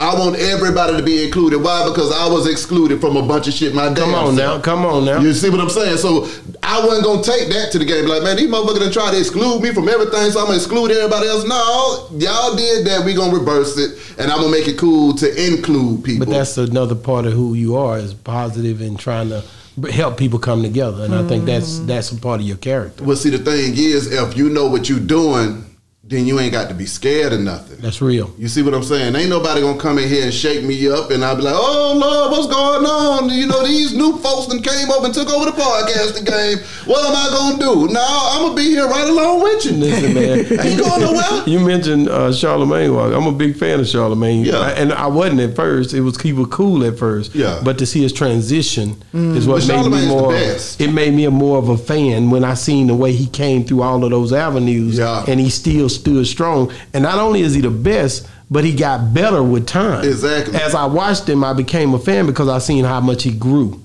You know what I mean? There's certain people in the game that I just flat out respect, and it's simply because they can dish it, but they can take it just as well as they dish it. Yeah. You see what I'm saying? Yeah. Charlemagne is one of those people. He could dish that shit out there, but if you brought it back to him, he could take it just as good as he shoved it out there. That's real. That's real. You know, another one of them, Alley Boy. Alley Boy could dish that shit out there, but he can take it just as good as they bring it back to him. He's like, well, hell, I'm still here. I don't give a fuck. You see what I'm saying? I respect those kind of people because that's real life right there. It's one thing to be able to bully, and it be one-sided, but it's another thing when it come back on you, you got to stand there and be like, no, I'm still here. I ain't going nowhere, and I took it just as well as I gave it. Another thing, 85 South down here. Yeah. And them boys, they serious to going out there. They a new dynamic. People ain't never seen nothing like that before. Exactly. Same thing I told Kountry Wayne. Shout out Kountry Wayne. I was like, look, nigga, ain't nobody never seen what you doing before. So you can't expect, you look like an alien down here to regular humans, nigga. So you can't expect niggas not to talk about you and say stuff about you because they don't know what this is.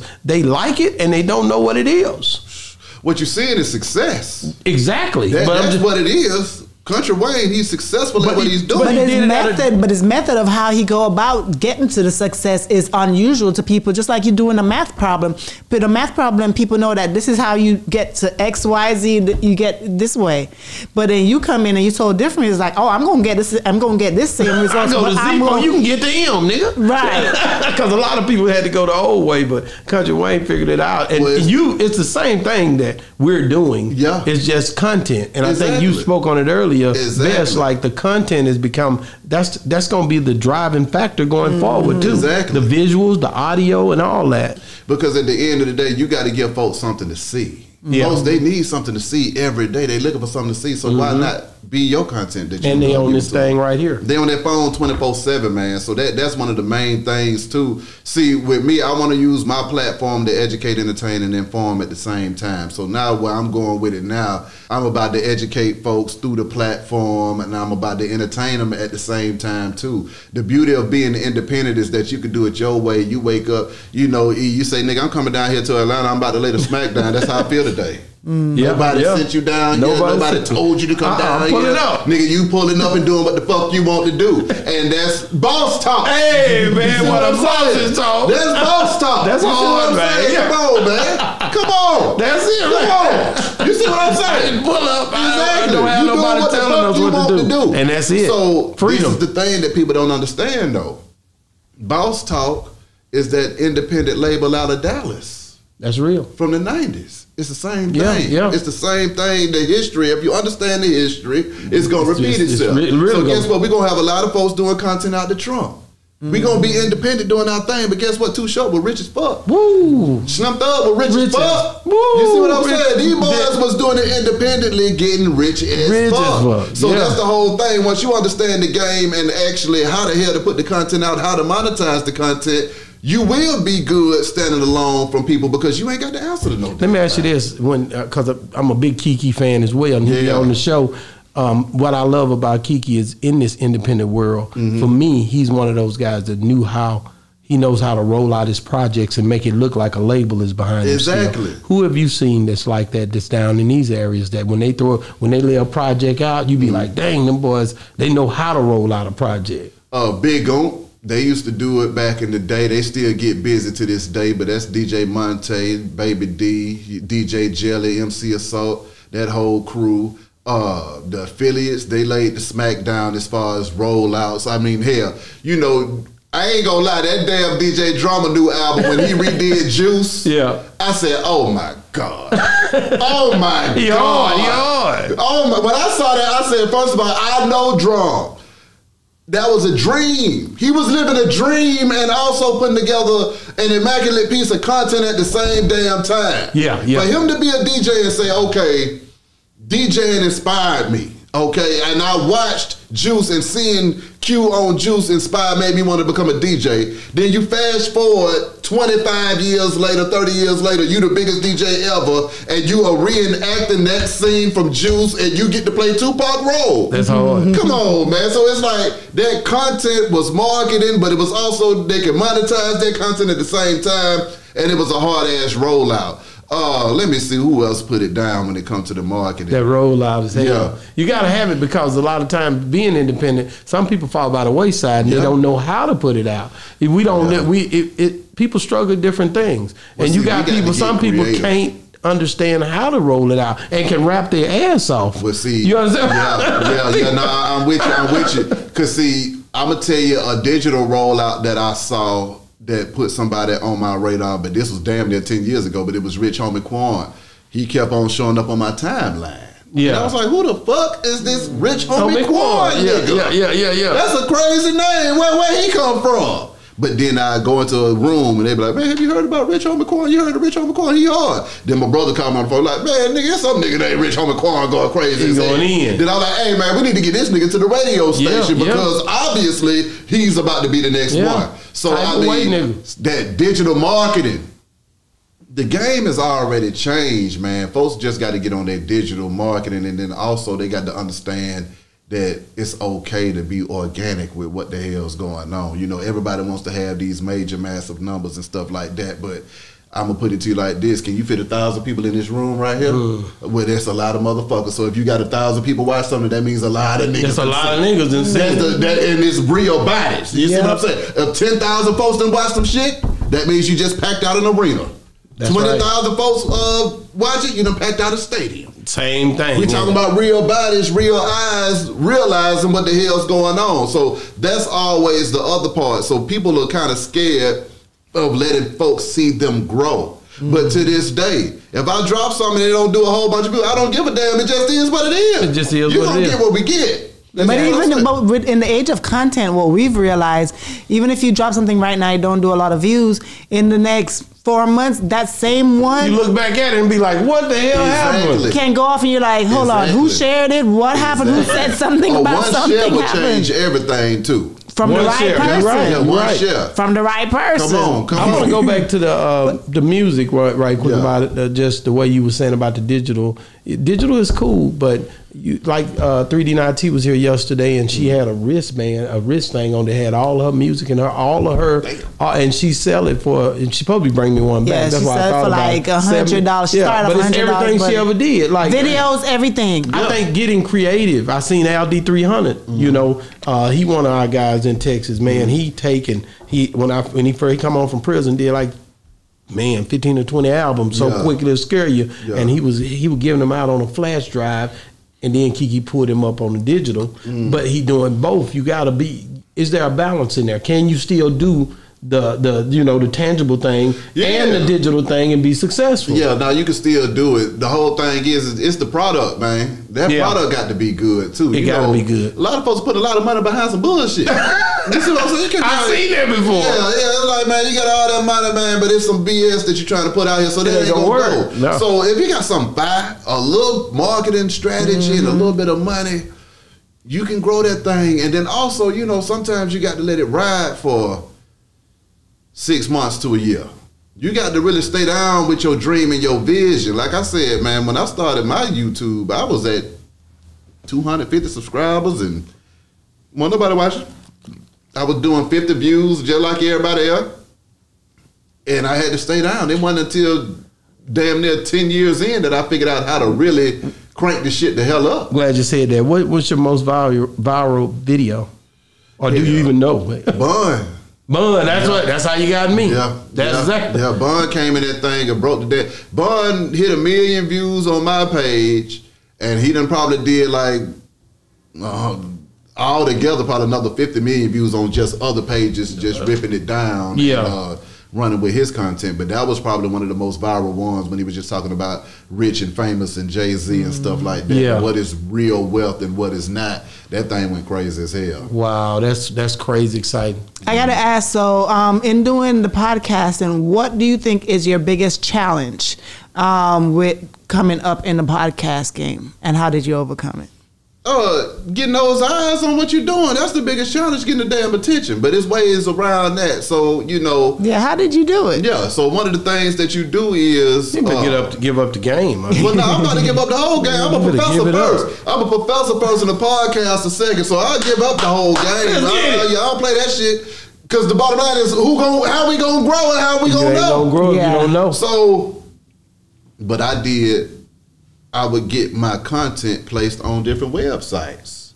So All Hip Hop, that was one of the earlier websites that I used to partner with. A guy named Steve Ray's. Okay. He was working over there at All Hip Hop, and that was when I was at the radio station as well. And I would send them content. I'd be like, hey man, I do content out of Atlanta. Would you post this for me on y'all website? So then they would start posting it on allhiphop.com. Vlad, he posted some of my stuff earlier. Yeah, no, Vlad helped me out early on in the career, so that's why I ain't mad as hell at Vlad. Well, you know, we be going in on Vlad. Yeah, not me, but like. Well, now the culture. Because I don't agree with everything that Vlad did either. But I do know what he has benefited the culture. But then also, you know, see the difference between Vlad and everybody else is Vlad is gonna get his money. Yeah. He's thinking bottom line. He don't give a damn. That's just the bottom line. He like, where's my money? How's this gonna generate money? If it generates me some money, nigga, we gonna run with it. And that's just what it is. And that's why everybody's pissed with Vlad, because we have codes. That we know that some stuff ain't supposed to come out. He ain't going by them codes. You know, Pee Wee Longway, he did it the best. When Pee Wee went on there, Vlad tried to ask Pee Wee, and Pee Wee said, man, I ain't about to incriminate myself on here. I ain't about to do all that stuff. Yeah. And when he said, and then Vlad said, well, that's how you're supposed to answer it. Yeah. So you see what I'm saying? He said, I would have got all your criminal information if you would have told me that, but since you said you don't want to talk about it, I respect that, and that's how you answer those kind of questions. That's real. So with me, you can come on my show and give me all your criminal information, but I ain't putting it out. No. I'm gonna delete that shit. I'm like, no, man, you don't want that coming out, bro. You ain't we ain't doing that. I got people I done did that for that still fighting case, be talking. I was like, man, you can't put that out, nigga. I ain't doing that. Exactly. So but you put them on the different websites. You get those people to share. Yeah. So in this day and age, but back then it was blogs and websites. So now you might come out better getting, you got to get the Instagram pages to share it. You see what I'm saying? Whether it be a neighborhood talk or a spot on or a shade room or something like that. Hip Hop DX and different websites, Complex.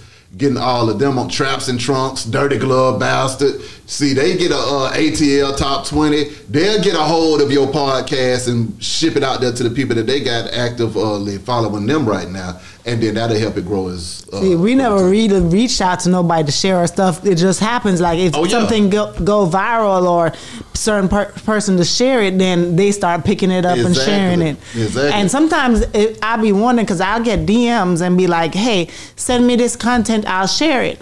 But then I'm like, to me, sometimes it just looks so spammy, like what's this? Because asking permission, but then you have some people who don't even ask permission, they just share it. But I like if they share it, but just tag us. Yeah. Put in there, this is where you get it from. Keep it real with me. But some people be stealing your content, putting it up there, and don't even say where it's from. Exactly. No, they'll definitely run with that content. And see, when it comes to that content, that's why you got to watermark that thing. But then when they get to zoom in, see behind you, right? Exactly. Nigga, I'm gonna get you. Exactly. I had to go get that. I don't blame that. What I don't the hell, blame that. man? Now, they don't run off on the plug every time with that stuff. I got a lot of viral content out there that my face, name, ain't nothing nowhere near, and they just put it out there.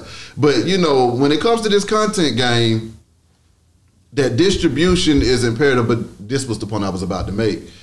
Good content don't care what platform it's on. Mm-hmm. That bitch gonna blast off. That's real. Regardless. It's gonna go. Mm-hmm. Good content gonna blast off regardless. See, and I learned that firsthand. So it'd be like, okay, I'll send something to All Hip Hop, then it'll blast off on their platform because they getting my good content. I'll send something to Vlad, it'll blast off on his platform because he's getting my good content. Then one day I said, you know what, let me just keep it on my platform and see what the hell it do. And it blasted off. Wow. And that's when I realized, I said, oh, no, good content is going to do numbers regardless of where it lands. Well, you remember when I had Pimpin' Ken on there and him and Bobo, I put them on there purposely together because they both say they know Pimp C. We're going to find out today. That's right. And then the sex tape thing came out. And when it did, it went negative and all kind of positive, negative, it was everywhere. And Ken never did even iterate on what it was or what it was even pertaining to. But things will grow legs and it just started to go. And I looked up and this story, it's like if you, when we were young and you say something in the class and the telephone. You go down, it goes around and by the time you get to the other side of the class, it's totally different. It's totally different. Exactly. So that's what happened with that. But then when you came back and brought him on your show and he still was trying to further clear it up, it was like, damn, like, man, you know, this is power in this media stuff, man. It's crazy power. It's a whole lot of power in there, man. And I mean, you'll realize that once you start, when the platform starts to grow and folks start getting pissed off on something that was said on your platform, that's when you realize the power was there. And then that's when you have to really pay attention to everything that's coming off the platform and then evaluate whether you want to deal with the headache that come along with it too. Correct. Because also sometimes you ain't got to say the shit, but they said it on your show. And they get mad at you about that because they said it. Yeah. And I'll be like, why are you mad at me? I ain't the one that said it. But I tell them, I said, put up this disclaimer. Put up this disclaimer. I don't be doing that or something. I just put it in my comments or something. But it is a lot of these views. Niggas need somebody to blame. Correct. They looking for somebody to blame. Somebody to blame, and they gonna blame your ass every time. So you go into the game knowing that before you talk to these folks, that I'm gonna get blamed for what the hell comes off this camera. So let me try to make sure that it's clean as possible. What do you think about the views a lot of time when people are buying bots or have you ever interviewed somebody and you look back at that and you like, I don't know how that number went up like that, and it be something that where you looking at it but about 10 comments and you like something fishy with this. When it comes to those bots, see, this is the thing about the bot game. If you want to play the bot game, you ain't gonna last long. That's right. Because you ain't gonna make no money. That's right. Because the content ain't never really got that good. Because you keep on buying the damn bots. You trying to, instead of figuring out why your content ain't doing them numbers organically. See, that's the whole purpose of doing the fucked up numbers, so you can find out what works and what don't work. That's right. And once you figure out what works, you say, okay, we're gonna continue to do this more and continue to grow organically. But if you're buying them damn bots, also you ain't making no money, because the money that you are making off of monetizing your content, you're buying it and trying to make it look sweeter than what it really is. What it really is. Now it depends on what your business model is as well. Yeah. Okay. Now, if you're selling your content as a product and you're not monetizing it through, you know, the platforms that it's already on, then you can put the bots on there, and then somebody might be trying to sell. They might want to say, okay, I want to put some water on your show. Well, guess what? If you go on my show with your water and then I do 1 million views on that motherfucker, if I turn around and say, hey man, the price just went up, you're going to pay that shit. Yeah, yeah. So that's the part of it too. So even though it might be bots, it's still marketing. Yeah, exactly. Yeah. So it's going to drive the traffic, because they're going to be like, you see, he just did 1 million damn views. So let me go see why the hell he did 1 million damn views. So then it might skate to 1,250,000. Yeah. So you done got 250,000 on top of that million, but you bought the bots to get it, get the party started with that. So I see that a lot of times. Me, in my case, I'm going organically.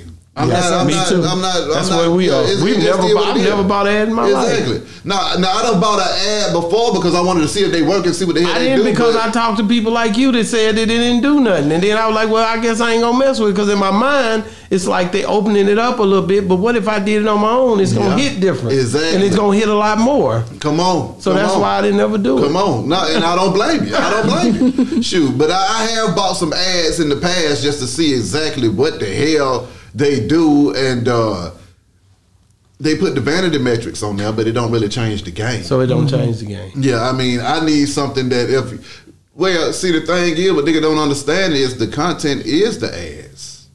Yeah. The marketing is the ads and the revenue at the same time. Yeah. And the product to sell. It's all of that in damn one. That's the beauty of content creation, podcasting and stuff now. So it's like, okay, if you say you got the interview monetizing on YouTube, you got the clip on Instagram, but you can say this clip brought to you by Alkaline Water. That's monetizing that the same way, but the clip is still marketing the podcast, but it's still making the money as far as being sold as a product on another social media platform. So I think that works that way as well, but no. Nigga, put out that, like I'll tell anybody this, put out that damn content and just keep on putting it out and getting better. And then when you look at them low ass numbers, just figure out how to make better damn views. That's so true, Make better content, man. You just gotta make. I gotta get your top 3 of all time. That's what we do on here. Okay. Top 3 dead or alive. Any genre too. It's just wide as hell, like top 3. Okay, wait here, top basketball, that's joke. No, this rap. This is just straight rap. Yeah. Okay, it's top rap. Oh no, it ain't just straight rap. Music. Okay, this is top 3 artists of all time, dead or alive, any genre. Get it straight then. Oh man, this is the most difficult question ever asked. Get it straight then. You know, I got to go Andre 3 Racks, I got to go Bun B, and I'm gonna go Tupac. Wow, that's a hard top 3. Yeah. I want to ask you about Outkast before you get out of here. You a big Outkast fan. I love Big Boy, you know. 3000. How did you like the last the Flute album? Yeah, the Flute album. You know, I heard Wicked was mad about it. Oh yeah, no, everybody was pissed off about that damn Flute album. That Flute album pissed. We've been sitting over here waiting on Andre to come back rapping for about 30 years, and then he come in with a damn Flute album. Like, come on, Dre, because Dre got that shit. He has that shit. See, what happened was Dre came up in a time to where you couldn't rap as you got older. And he said it in his interview as a young man. He was like, man, I don't want to be no old ass nigga out here rapping. Yeah. But what he don't realize is that the time that he has saw in the future is not that time. Not that time. They need old niggas to rap now. That's right. So at this time, Killer Mike just showed you, I'm 48 years old and I just got me some Grammys, Dre. Yeah. We winning out here. What are you doing? Yeah. So I'm hearing rumblings. That Dre dusting them motherfucking chops off. He about to come back out. I'm hearing rumblings. I don't know if it's fact or fiction, but I done heard some shit saying that Dre got some more in the tank. It's something about having that insight. A lot of people gonna hit you up and say, "Hey, that nigga over there working." Yeah, over there working. Yeah. I done heard some rumblings. I don't know if it's fact or not though, because Dre don't never put shit out, so you don't know. But then in the same breath, Big Boy still been raising hell the whole time. He always does. Yeah, now Big is a Mobb, man. I mean, Big Boy and Andre, you get them two together, and I mean, it just goes the fuck down. It go down, don't it? Along with Organized Noise and Sleepy Brown. I mean, that whole team, they're some of the greatest musicians and artists ever put together. Yeah. So it's like when they get together, you know, it's a beautiful thing. We just need more music from CeeLo Green. I mean, one of the greatest singers to ever come out of the damn city, and one of the realest niggas to come out of the city too. You know, CeeLo gonna show up for you and help out and show that love and give you that cosign and help you to get to where the hell you need to go to. Same thing with Gibb, the whole Goodie. Really, all them boys out of Goodie Mob. I love them because they all showed up for me at one point or another in my career, as far as helping me to have guests or have content and giving me that cosign to move my platform forward. But there's a lot of artists the same way like that. And but Cash, Dre, that damn Flute album, I ain't buying that. Hey, you hip hop head anyway, nigga. Don't try to play him. Yeah, exactly, man. Come on, man. Too, man. Check it, man. Hold on. Where do you think this podcast game is going? Do you think it's gonna last for a while? Yeah, this is the new thing. See, the thing is, what folks don't understand as we speak right now, the economy is changing. It is. You see what I'm saying? Artificial intelligence is about to fuck up the whole game, and niggas are gonna have to find new jobs anyway. So this is going to be one of the jobs that somebody chooses to take on. Hell, I'm going to be a content creator because it's going to be a lot more time for people to just absorb content moving into the future. Guess what? If you ain't driving your car because the motherfucker's automated, you're going to be consuming content in your car going to where the hell you need to go. So it's going to be a need for more content coming out. Whoever's leading the podcast field right now is going to continue to dominate going into the future. So for me, as a professor, I taught the history of radio as well. So this is another case in time of where history is repeating itself through digital media. So when we talked about radio, in the beginning of radio, nigga, you could get a damn box with a transmitter, and we'll be in here, and we can get on the radio and broadcast as far as the hell we wanted to. It was free to everybody, anybody could do it. But then it eventually got regulated, and once it got regulated, that's when the game changed. When I would tell my students that, I said, okay, what do you see out here that's just like radio was when it first started? I said, YouTube. Everybody can get on YouTube and put on the content, and you can go reach the whole world. It ain't been regulated yet. I said, when the regulations come in, it's going to get a lot more difficult to put out this damn content. So you have to get ahead of it and build your platform up before the regulations come in. One of the regulations you see, you have to have 1,000 subscribers, 4,000 hours of watch time. Oh, that's going to go up higher. That's right. That's going to go up higher. It's going to be a lot more difficult probably in the next 5 to 10 years to get on YouTube and create a platform. So the whole thing is you want to get on there now and be ahead of the game so that our voices can continue to be heard when the entry barriers start to change. But when it comes to the future of podcasting and digital media, we have independent record labels. That's the whole point of what we got going on right now. We are what No Limit was out the trunk. We are what Big Oomp was out the trunk. We are what Screw was out the trunk. We are that now. So we have to find a way to capitalize this and continue to grow our infrastructures and monetize this the best way that we know how, so that we can stay independent and continue to bring the content that the people need on a regular basis. That's right. Because some of the shit that you say, somebody needed to hear, but they would not have heard from any place else because nobody else is talking that shit. That's right. That's right. When I was on the radio, see, that's the difference. See, I was the first nigga to start cussing on radio, too. Really? But I wasn't cussing on the air. I was just cussing on your body. You see what I'm saying? But nobody was in the room just saying, man, fuck this shit. All these niggas already got that. I was the only nigga doing it because I'm like, man, I'm recording this shit. It ain't going to get on the... And I can edit it before I put it on the radio. So I like... And I was only going to pull out 20 minutes of an hour-long interview and put it on the radio. So I would just get on there and raise hell and keep it moving.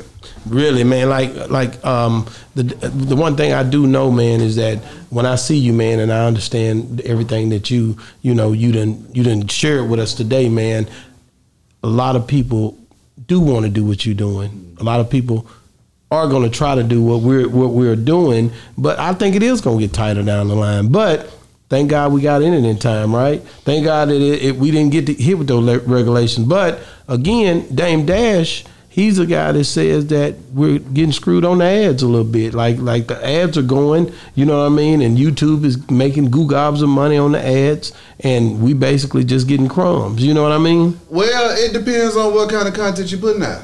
Okay. If you're doing numbers, you're making money. And that's just the bottom damn line. What Dame Dash might say that we getting screwed, I might say that it's a money printer. Yeah. You see what I'm saying? It's subjective. Yeah, it's subjective. I look at it as hell. I upload content and money comes out this motherfucker. That's right. That's right. How I see it. Like a slot machine. Exactly. Come on. Hit. Exactly. Come on, man. Exactly. It's gonna hit. And it's some mathematics behind that too. 2 out of 10 of your videos gonna hit like that every time. It's gonna be 2 out of 10 of them. So guess what, nigga? If you want to have that money that you're making out of 2 out of 10 of them, that means you got to put out 100 videos so you can make sure you get 20 of them bitches a month. Come on now. And hit like that. That hit like that. And then when you making that kind of money, then you like, shit, I don't give a fuck. You 100%. You see what I'm saying? 100%. And then also, my thing is too, if we want more money, we got to get more money. That's real. You got to sell the product, sell the ads yourself, man, and go out here and be some sales. You can market yourself. Yeah, you can go out and have people handing out pamphlets. You can go to small business. Come on. You can go and ask them, hey, man, I get viewed by 20 million people a month on YouTube alone. You want to put your product on here? But guess what? That's the same thing that the salesperson doing at the radio station. That's so why you can't do it? It's the same thing. It's the same thing they're doing at the radio station. Why you can't do it? That's the truth. So guess what? When you do it, now you get more money outside of the monetization. Come on now. And you functioning. You see what I'm saying? That's my whole thing. It's too easy. See, what gets me, and this is how I feel, man. In the game, you got a lot of folks trying to get money out of corporations. Yeah. And that is a beautiful thing. And I love corporate dollars because they come fast and it's a lot of money at one time. However, it ain't all about the corporate dollars. You can get the money your damn self. The corporate money is a lot easier, but you can go out there and build your own infrastructure of sales and getting your money and stuff like that. And niggas just be too tired to go out there and get the real money. Niggas be tired. Niggas be tired. Man, thank you so much for coming on the show, man. How can people get a hold of you if they trying to reach out? B-High-ATL, any social media platform. It don't matter, YouTube, Instagram, TikTok. Be High on Facebook. I'm on all them up. Man, thank you so much, man. Like I said, thank y'all for having me in this thing. I'm just happy to, finally meet you and, be in the same room. People always say, everybody that met you, they always talk good about you. Yeah. KL, whoever it was telling me, you got to link with, I said, I'm not linking with that nigga.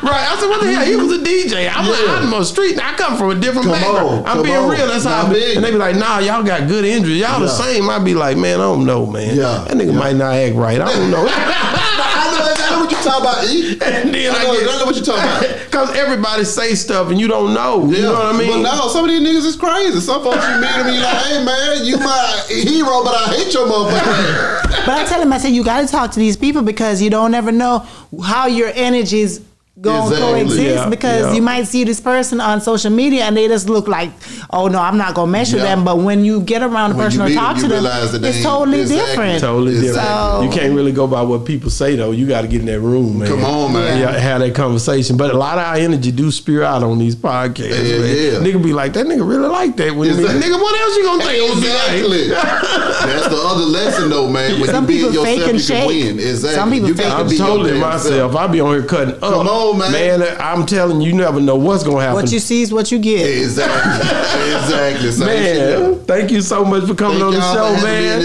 Man, and I'm pulling up on y'all. You gotta come to Dallas. I want to hear that shit. I'm about to take a Texas road trip. Come see us. I'm gonna go holler at y'all and my boy Donnie Houston. Come on now. Shout out to Donnie Houston. I talked to him on the phone. He another nigga. They be like, man, you need to meet Donnie. I'm like, what the hell? Donnie's a real nigga though, man. We all done spoke, but I be like, that nigga's a DJ. You know me. I gotta go. I ain't thinking about he's spinning the music. I'm riding around listening to the music. So you just be trying to understand, man. Check it, man. Hey, man, make sure you guys look at the next clips. B-High went off in here. Y'all better make sure y'all check out these next clips because they coming at you right about now. Yes, sir. Check it, man. It's been another great segment of Boss Talk 101 where the bosses talk.